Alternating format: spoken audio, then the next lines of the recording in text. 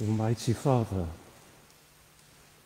look with mercy on this your family, for which our Lord Jesus Christ was content to be betrayed and given up into the hands of sinners and to suffer death upon the cross, who is alive and glorified with you and the Holy Spirit, one God, now and forever. Amen.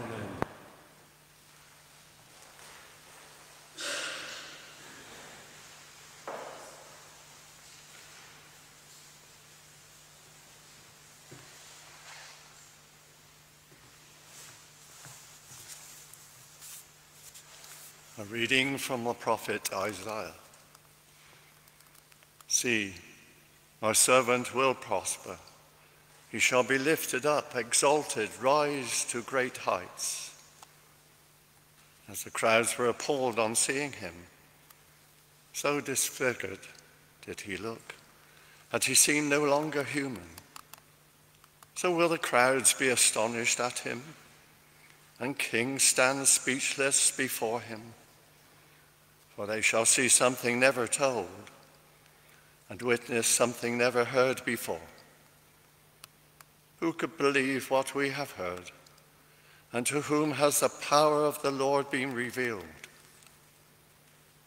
Like a sapling, he grew up in front of us, like a root in arid ground. Without beauty, without majesty, we saw him. No looks to attract our eyes, a thing despised and rejected by men, a man of sorrows and familiar with suffering, a man to make people screen their faces. He was despised, and we took no account of him. And yet, ours were the sufferings he bore, ours the sorrows he carried. But we thought of him as someone punished, struck by God, and brought low. Yet he was pierced through for our faults, crushed for our sins. On him lies the punishment that brings us peace, and through his wounds we are healed. We had all gone astray like sheep, each taking his own way. And the Lord burdened him with the sins of all of us. Harshly dealt with, he bore it humbly. He never opened his mouth. Like a lamb that is led to the slaughterhouse, like a sheep that is dumb before its shearers, never opening its mouth. By force and by law he was taken. Would anyone plead his cause? Yes, he was torn away from the land of the living. For our faults struck down in death. They gave him a grave with the wicked, a tomb with the rich, though he had done no wrong, and there had been no perjury in his mouth. The Lord has been pleased to crush him with suffering. If he offers his life in atonement, he shall see his heirs. He shall have a long life, and through him what the Lord wishes will be done. His soul's anguish is over. He shall see the light and be content. By his suffering shall my servant justify many, taking their faults on himself. Hence, I will grant whole hordes for his tribute. He shall divide the spoil with the mighty for surrendering himself to death and letting himself be taken for a sinner while he was bearing the faults of many and praying all the time for sinners. The word of the Lord. Thanks be to God. The response to the psalm: Father, into your hands I commend my spirit. Father, into your hands I commend my spirit. Father, into your hands I commend my spirit. Father, into your hands I commend my spirit. In you, O Lord, I take refuge. Let me never be put to shame. In your justice set me free. Into your hands I commend my spirit. It is you who will redeem me, Lord. Father, into your hands I commend my spirit. In the face of all my foes, I am a reproach, an object of scorn to my neighbors, and of fear to my friends. Father, into your hands I commend my spirit. Those who see me in the street run far away from me. I am like a dead man forgotten in men's hearts, like a thing thrown away. Father, into your hands I commend my spirit. But as for me, I trust in you, Lord. I say you are my God. My life is in your hands. Deliver me from the hands of those who hate me. Father, into your hands I commend my spirit. Let your face shine on your servant. Save me in your love. Be strong, let your heart take courage, all who hope in the Lord. Father, into your hands I commend my spirit.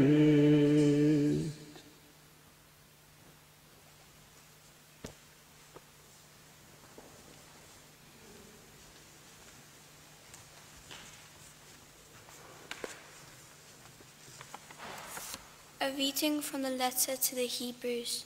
Since then we have a great high priest who has passed through the heavens, Jesus, the Son of God. Let us hold fast to our confession. For we have not a high priest who is unable to sympathize with our weaknesses, but one who in every respect has been tempted as we are, yet without sinning. Let us then with confidence draw near to the throne of grace, that we may receive mercy and find grace to help in the time of need. In the days of his flesh, Jesus offered up prayers and supplication with loud cries and tears to him who was able to save him from death, and he was heard for his godly fear. Although he was a son, he learned obedience through what he suffered, and being made perfect, he became the source of eternal salvation to all who obey him. This is the word of the Lord. Thanks be to God. Christ was humbler yet, even to accepting death on a cross. But God raised him high and gave him the name which is above all names.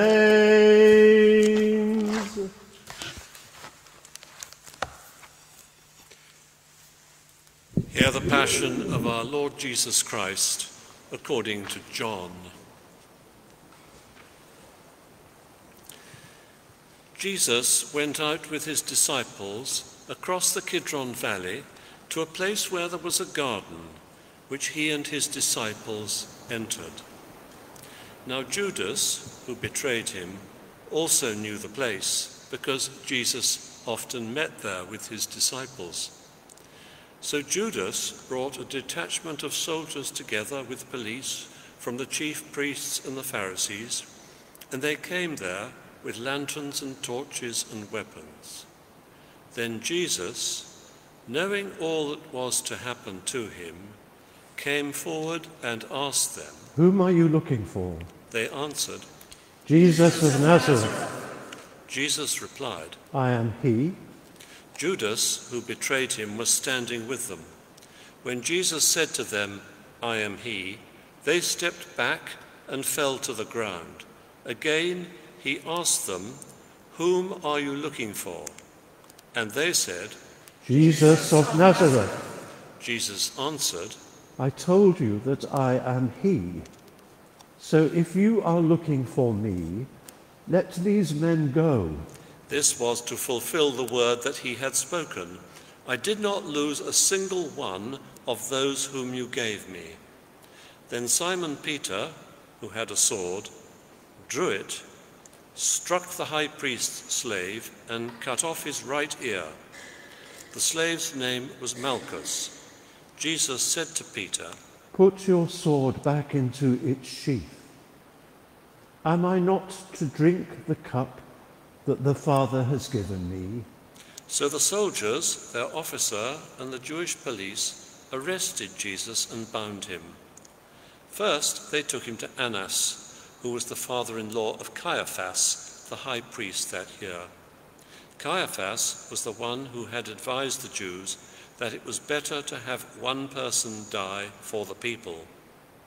Simon Peter and another disciple followed Jesus.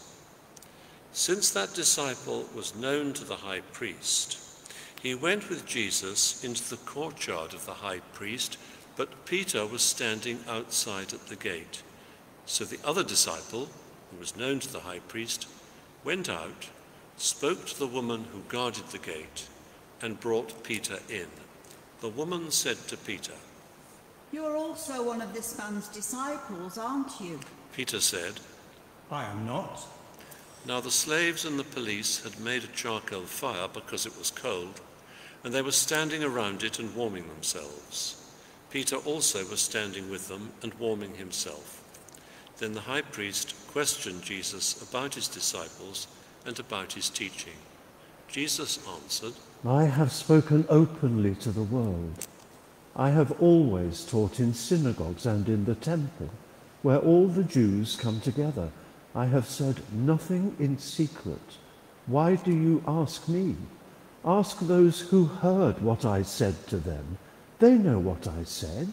When he had said this, one of the police standing nearby struck Jesus on the face, saying, Is that how you answer the high priest?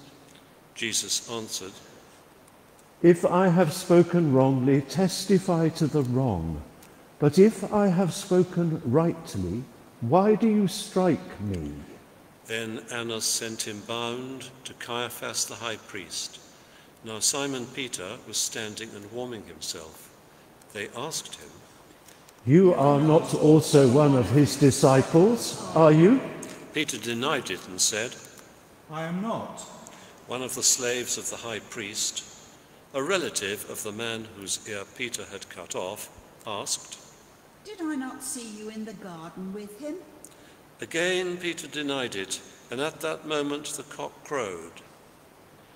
Then they took Jesus from Caiaphas to Pilate's headquarters. It was early in the morning. They themselves did not enter the headquarters so as to avoid ritual defilement and to be able to eat the Passover. So Pilate went out to them and said, What accusation do you bring against this man? They answered, If this man were not a criminal, we would not have handed him over to you. Pilate said to them, Take him yourselves and judge him according to your law. The Jews replied, We are not permitted to put anyone to death. This was to fulfill what Jesus had said when he indicated the kind of death he was to die. Then Pilate entered the headquarters again, summoned Jesus and asked him, Are you the king of the Jews? Jesus answered, Do you ask this of your own, or did others tell you about me? Pilate replied, I am not a Jew, am I? Your own nation and the chief priests have handed you over to me. What have you done? Jesus answered, My kingdom is not from this world. If my kingdom were from this world, my followers would be fighting to keep me from being handed over to the Jews. But as it is, my kingdom is not from here. Pilate asked him. So you are a king? Jesus answered, You say that I am a king. For this I was born, and for this I came into the world, to testify to the truth. Anyone who belongs to the truth listens to my voice. Pilate asked him. What is truth? After he had said this, he went out to the Jews again and told them, I find no case against him, but you have a custom that I release someone for you at the Passover. Do you want me to release for you the King of the Jews? They shouted in reply, Not this man, but Barabbas. Now Barabbas was a bandit. Then Pilate took Jesus and had him flogged. And the soldiers wove a crown of thorns and put it on his head, and they dressed him in a purple robe. They kept coming up to him, saying, Hail, King of the Jews! And striking him on the face, Pilate went out again and said to them, Look, I am bringing him out to you to let you know that I find no case against him. So Jesus came out, wearing the crown of thorns and the purple robe. Pilate said to them, Here is the man. When the chief priests and the police saw him, they shouted. Crucify him! Crucify him! Pilate said to them, Take him yourselves and crucify him. I find no case against him. The Jews answered him, We have a law, and according to that law he ought to die, because he has claimed to be the Son of God. Now when Pilate heard this, he was more afraid than ever. He entered his headquarters again and asked Jesus, Where are you from? But Jesus gave him no answer. Pilate therefore said to him, Do you refuse to speak to me? Do you not know that I have power to release you and power to crucify you? Jesus answered him, You would have no power over me unless it had been given you from above. Therefore, the one who handed me over to you is guilty of a greater sin. From then on, Pilate tried to release him, but the Jews cried out, If you release this man, you are no friend of the emperor. Everyone who claims to be a king sets himself against the emperor.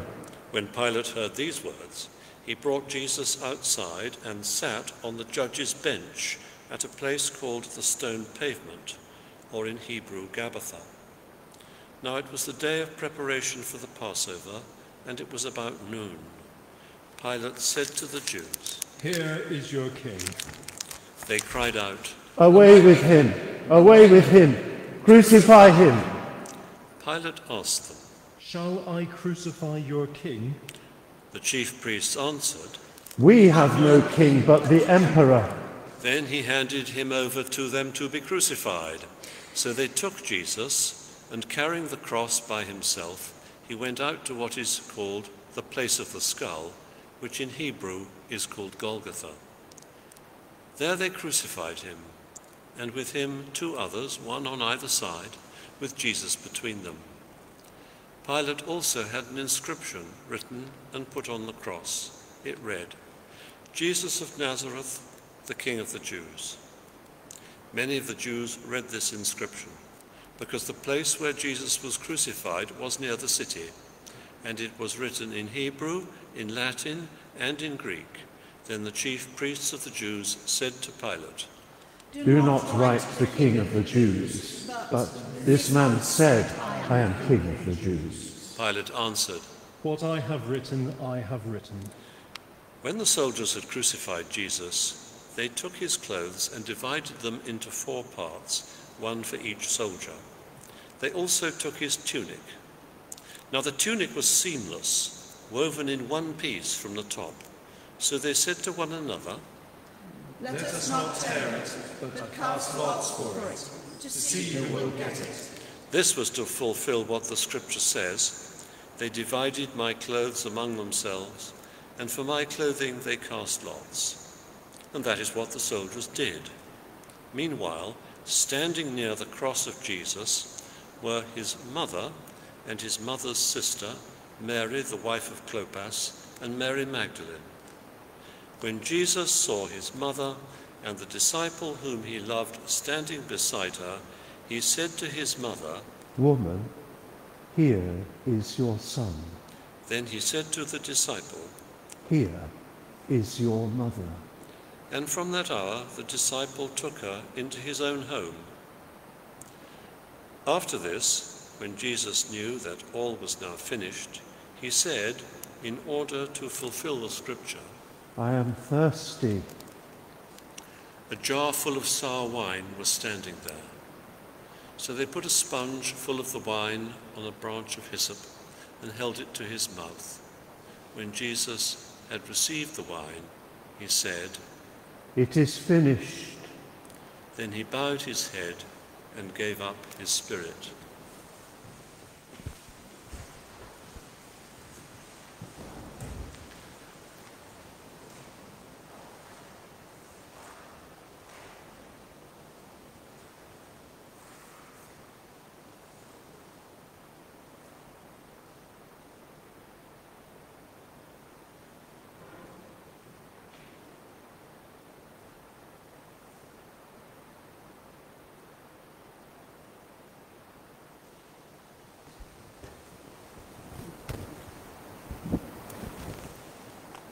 Since it was the day of preparation, the Jews did not want the bodies left on the cross during the Sabbath, especially because that Sabbath was a day of great solemnity.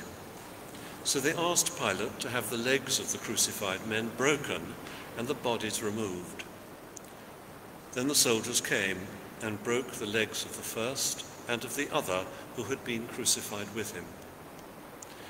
But when they came to Jesus and saw that he was already dead, they did not break his legs. Instead, one of the soldiers pierced his side with a spear, and at once blood and water came out. He who saw this has testified so that you also may believe. His testimony is true, and he knows that he tells the truth. These things occurred so that the scripture might be fulfilled. None of his bones shall be broken. And again, another passage of scripture says, they will look on the one whom they have pierced. After these things, Joseph of Arimathea, who was a disciple of Jesus, though a secret one, because of his fear of the Jews, asked Pilate to let him take away the body of Jesus. Pilate gave him permission, so he came and removed his body. Nicodemus, who had at first come to Jesus by night, also came, bringing a mixture of myrrh and aloes, weighing about 100 pounds. They took the body of Jesus and wrapped it with the spices in linen cloths, according to the burial custom of the Jews. Now there was a garden in the place where he was crucified, and in the garden there was a new tomb in which no one had ever been laid. And so, because it was the Jewish day of preparation and the tomb was nearby, they laid Jesus there.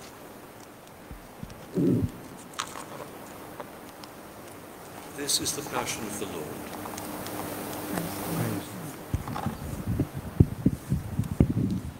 Please sit down.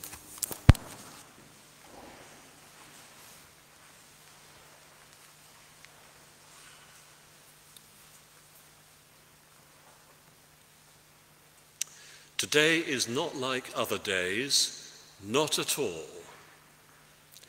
And we might well prefer not to be here. And that's not just us, because it was at the cross that the disciples' faith was destroyed. What we see is a real human death. But it's worse than that. As Christians, we've got used to the cross. We look at it every week. We sing about it. We might wear a cross sometimes. But for the early Christians, this was an unbelievable scandal. For here was the worst torture, humiliation and death that they knew about. The pain was excruciating. There's a word that comes from crux, the cross, excruciating. Yet St. Paul could not be clearer. We don't just proclaim Jesus, the prophet and the teacher. We proclaim Christ crucified. So we have to watch. We see Jesus thirsty on the cross, he bows his head and he dies. And at the point of death, we hear from the cross an entirely human cry, such as we might make, my God, why hast thou forsaken me?" It's the first line of a psalm, Psalm 22, a psalm all about the suffering of the just man rejected by God. And the words, "I thirst," are from Psalm 69.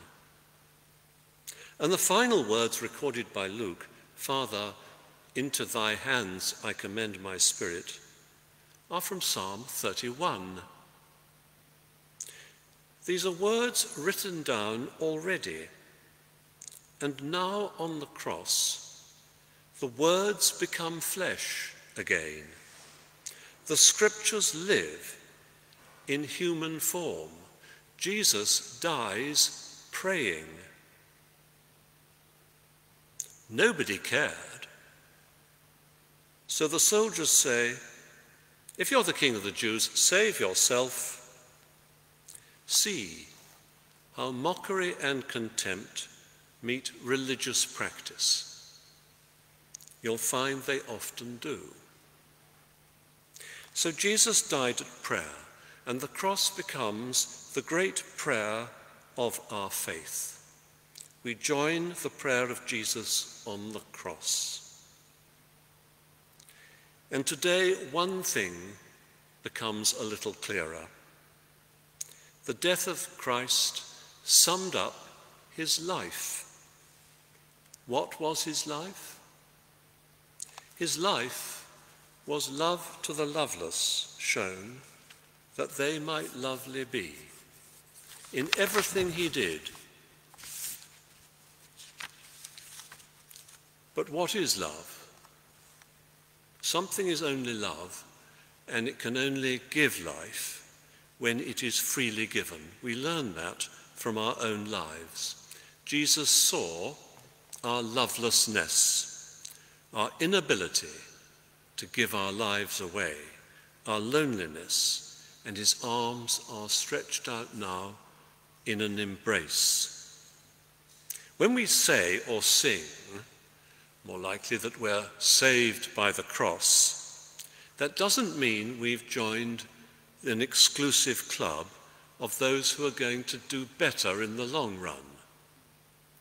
It means that the world is saved, that is, confirmed as good and holy by God who is love. Catherine of Siena wrote, "Nails were not enough to hold God and man nailed and fastened to the cross, had not love held him there." But there's more. This is about you and me.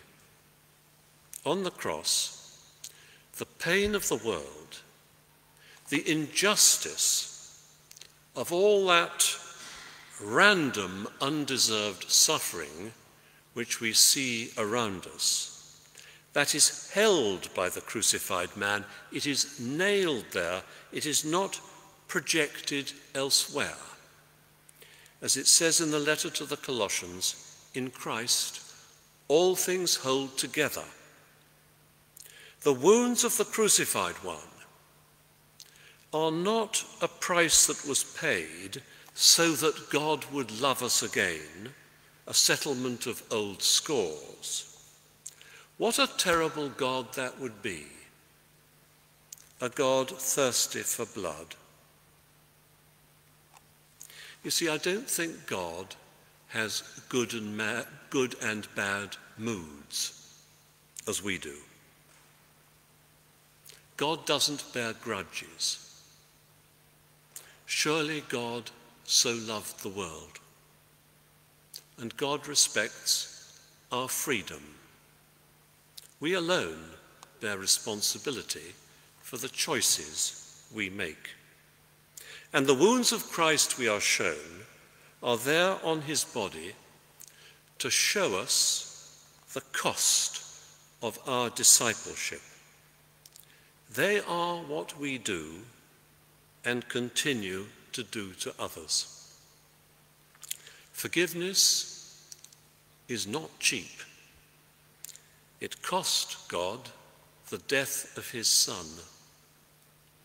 And forgiveness comes with God's judgment on sin, on the way we are, our flawed humanity. And our resurrection life will always be marked by the signs of the cross, and so will the world. The misery and suffering we see in today's world are Christ's wounds. The darkness of this day is the darkness of the human heart. Our God is a wounded God. And the cross proves everything, because the cross clarifies what God does. St. Paul told the Corinthians, the cross is the power of God and the wisdom of God. God doesn't just tolerate human suffering. He sees we can't help ourselves, so he enters the suffering as well as the joy. He becomes part of it. The crucifix is our image of God. It's our image, but not a symbol, an actual event, a crucified Christ. But it's still an absolutely terrifying sight, the worst imaginable torture and humiliation. Why was it so terrible? Because I think, in order to show to us God's identification with the human condition, to be one like us, once and for all, Jesus had to lose all sense of personal union with God to be godless, God-forsaken, abandoned. What is not undergone is not overcome. That's why Good Friday is so frightening. My God, why have you forsaken me? It's what we say too. Did I mention forgiveness? I've often wondered what it meant to say that Jesus died for our sins. It seems such a strange transaction. What I think it means is that transactions, rewards for being good, punishments for being bad, all that is now over, passed away, replaced by a new covenant, a new agreement, a new deal between God and the human race. Jesus undid that old system of reward and punishment once and for all, as the Epistle to the Hebrews says. So now we say, Jesus is the Lamb who takes away the sins of the world. It's a metaphor, of course. It's a way of saying that Jesus takes away sin, what goes wrong with us, by entering and transforming it into a new life, a forgiven life. Jesus purifies life. He takes in hatred, transforms it, and gives back love. He takes in chaos, transforms it, gives back peace. He takes in jealousy and fear and offers back total acceptance. This is the economy of grace. Here is the new possibility for the transformation of our hearts and minds into line with that of the crucified Son of God. Here is our salvation. Here is eternal life on offer to each of us. So instead of running from the cross in fear and panic, which we want to do, we learn, and it takes a lifetime, to approach the crucified one with trust and hope and love. We come to the foot of the cross to praise God for his help when we could not help ourselves. Lord Jesus Christ, help of the helpless, oh, abide with me. Amen.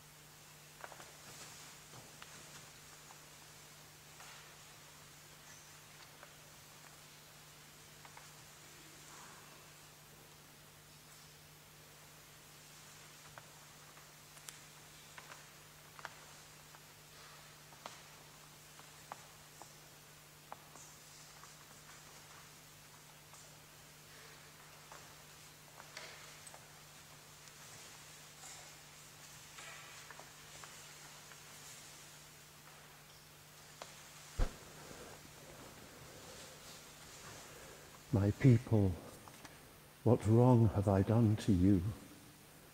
What good have I not done for you? Listen to me. I am your Creator, Lord of the universe. I have entrusted this world to you, but you have created the means to destroy it. My people, what wrong have I done to you? What good have I not done to you? Listen to me. I made you in my image, but you have degraded body and spirit and marred the image of your God. You have deserted me and turned your backs on me. My people, what wrong have I done to you? What good have I not done for you? Listen to me. I filled the earth with all that you need, so that you might serve and care for one another, as I have cared for you, but you have cared only to serve your own wealth and power. Holy God, holy and strong, holy and immortal, have mercy upon us. My people, what wrong have I done to you? What good have I not done for you? Listen to me. I made my children of one blood, to live in families rejoicing in one another. But you have embittered the races and divided the nations. My people, what wrong have I done to you? What good have I not done for you? Listen to me. I commanded you to love your neighbour as yourself, to love and forgive even your enemies. But you have made vengeance your rule and hate your God. My people, what wrong have I done to you? What good have I not done for you? Listen to me. In the fullness of time, I sent you my Son, that in him you might know me, and through him find life and peace. But you put him to death on the cross. Holy God, holy and strong, holy and immortal, have mercy upon us. My people, what wrong have I done to you? What good have I not done for you? Listen to me. Through the living Christ, I called you into my church to be servants to the world, but you have grasped at privilege and forgotten my will. My people, what wrong have I done to you? What good have I not done for you? Listen to me. I have given you a heavenly gift and a share in the Holy Spirit. I have given you the spiritual energies of the age to come, but you have turned away and crucified the Son of God afresh. My people, what wrong have I done to you? What good have I not done for you? Listen to me. I have consecrated you in the truth. I have made you to be one in the unity of the Father and the Son by the power of the Spirit. But you have divided my church and shrouded my truth. Holy God, holy and strong, holy and immortal, have mercy upon us. Turn again, my people, listen to me. Let your bearing to one another arise out of your life in Christ Jesus. He humbled himself and in obedience accepted the death of the cross. But I have bestowed on him the name that is above every name, that at the name of Jesus every knee should bow, and every tongue confess that Jesus Christ is Lord. Turn again, my people, listen to me.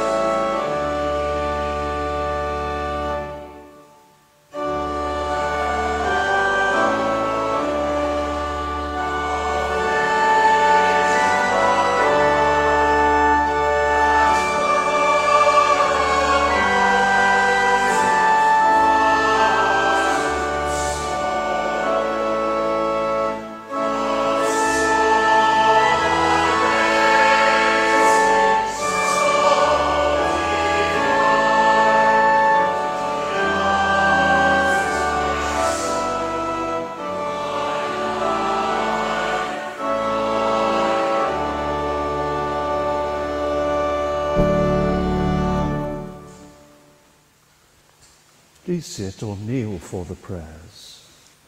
God sent his Son into the world, not to condemn the world, but that the world might be saved through him.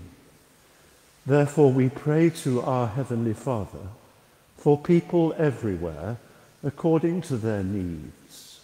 Let us pray for the Church of God throughout the world, for unity in faith, in witness and in service, for bishops and other ministers and those whom they serve, for Paul, our bishop, and the people of this diocese, for all Christians in this place, for those to be baptized, for those who are mocked and persecuted for their faith, that God will confirm his church in faith, increase it in love, and preserve it in peace.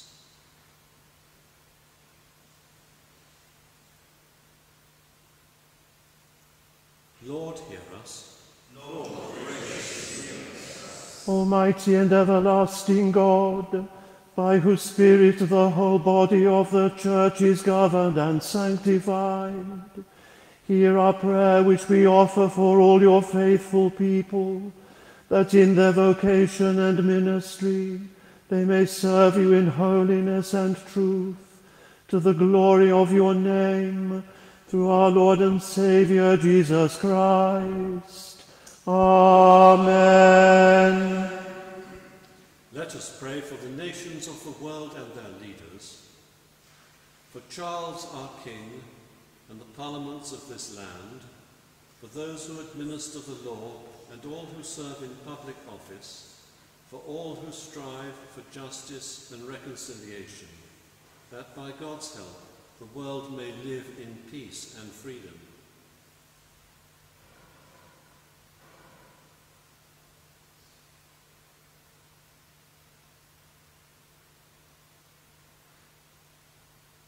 Lord, hear us. Lord, graciously hear us. Most gracious God and Father, in whose will is our peace, turn our hearts and the hearts of all to yourself, that by the power of your Spirit, the peace which is founded on justice may be established throughout the world, through Jesus Christ our Lord. Amen. Let us pray for God's ancient people, the Jews, the first to hear his word, for greater understanding between Christian and Jew, for the removal of our blindness and bitterness of heart, that God will grant us grace to be faithful to his covenant and to grow in the love of his name.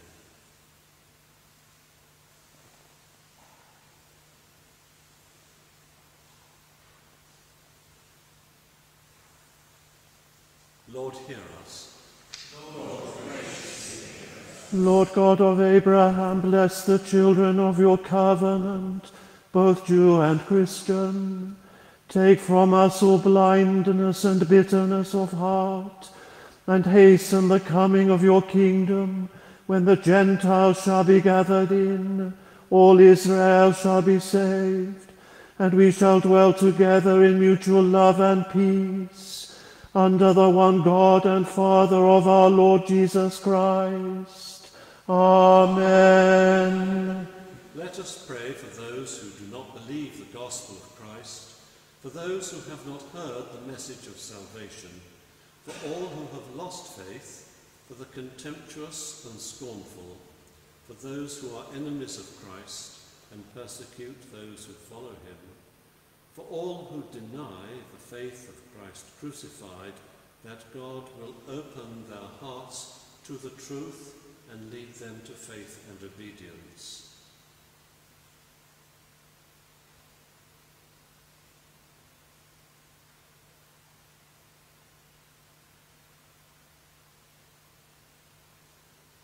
Lord, hear us.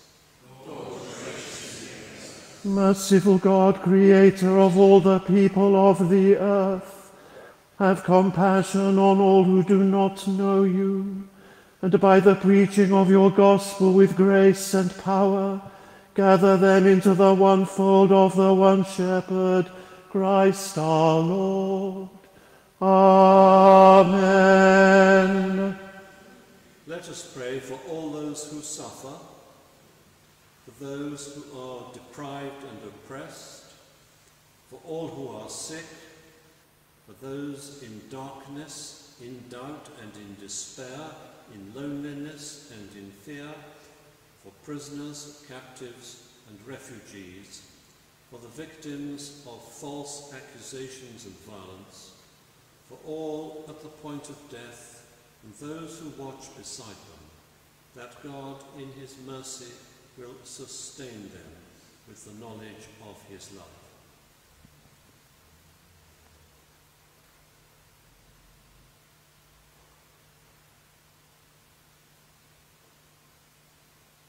Lord, hear us. Lord, hear us. Almighty and everlasting God, the comfort of the sad, the strength of those who suffer, hear the prayers of your children who cry out of any trouble, and to every distressed soul grant mercy, relief and refreshment. Through Jesus Christ our Lord. Amen. Let us commend ourselves and all God's children to his unfailing love, and pray for the grace of a holy life, that, with all who have died in the peace of Christ, we may come to the fullness of eternal life and the joy of the resurrection.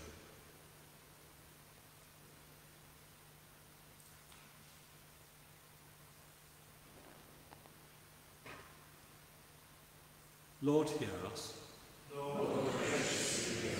O God of unchangeable power and eternal light, look favourably on your whole church, that wonderful and sacred mystery, and by the tranquil operation of your perpetual providence, carry out the work of our salvation, and let the whole world feel and see that things which were cast down are being raised up, and things which had grown old are being made new, and that all things are returning to perfection, through him from whom they took their origin, even Jesus Christ our Lord, who is alive and reigns with you in the unity of the Holy Spirit, one God now and forever.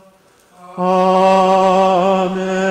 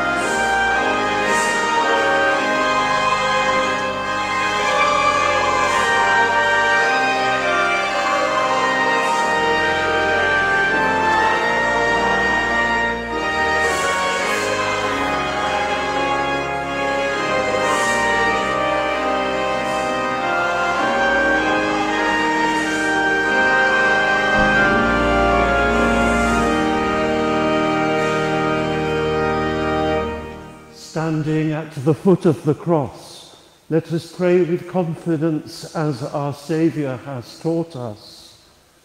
Our Father, who art in heaven, hallowed be thy name. Thy kingdom come, thy will be done on earth as it is in heaven. Give us this day our daily bread, and forgive us our trespasses, as we forgive those who trespass against us. And lead us not into temptation, but deliver us from evil. For thine is the kingdom, the power and the glory, forever and ever. Amen. Behold the Lamb of God. Behold him who takes away the sins of the world. Blessed are those called to the supper of the Lamb. Lord, I am not worthy you should enter under my roof, but only say the word, and my soul shall be healed. Corpus Christi.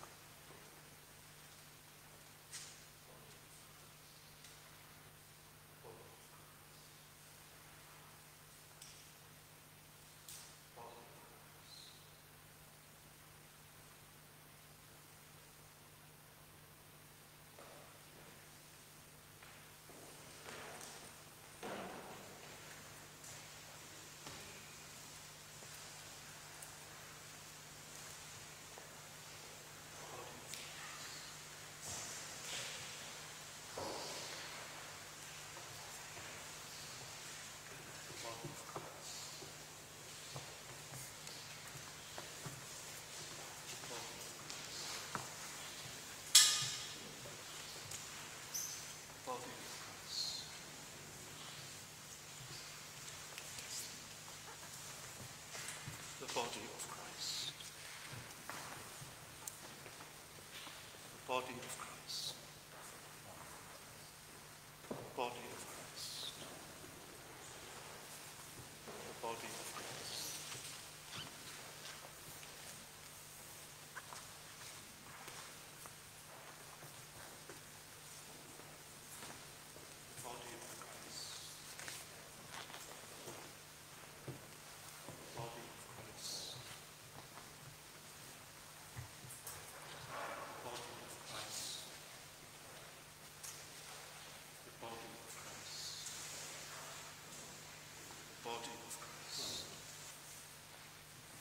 Christ. The body of Christ. The body of Christ. The body of Christ.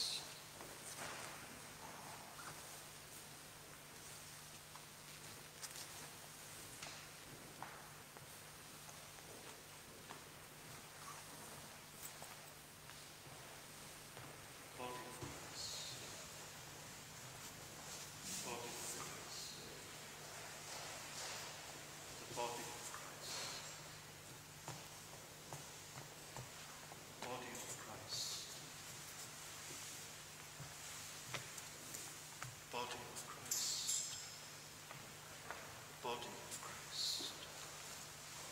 The body of Christ. body of Christ. The body of Christ. The body of Christ. The body of Christ.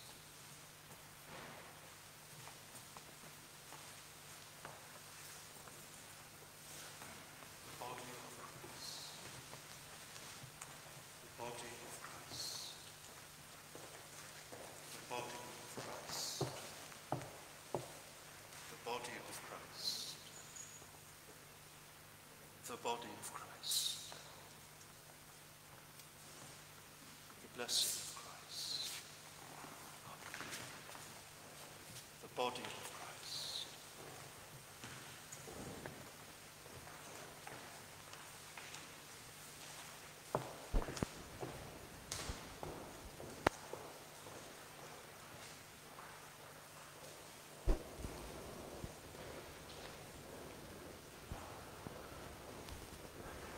O Lord Jesus Christ, Son of the living God, set your passion, cross, and death between your judgment and our souls, now and in the hour of our death.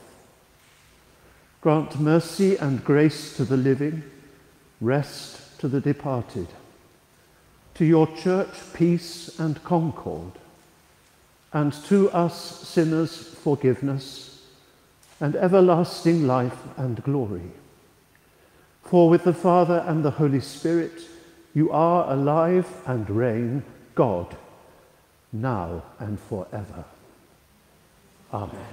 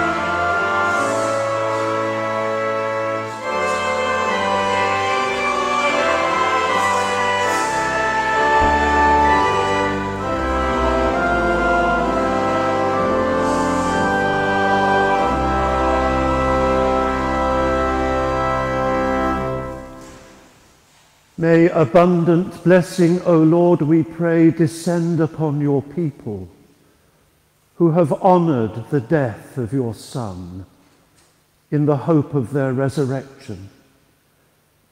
May pardon come, comfort be given, holy faith increase, and everlasting redemption be made secure. Through Christ our Lord. Amen.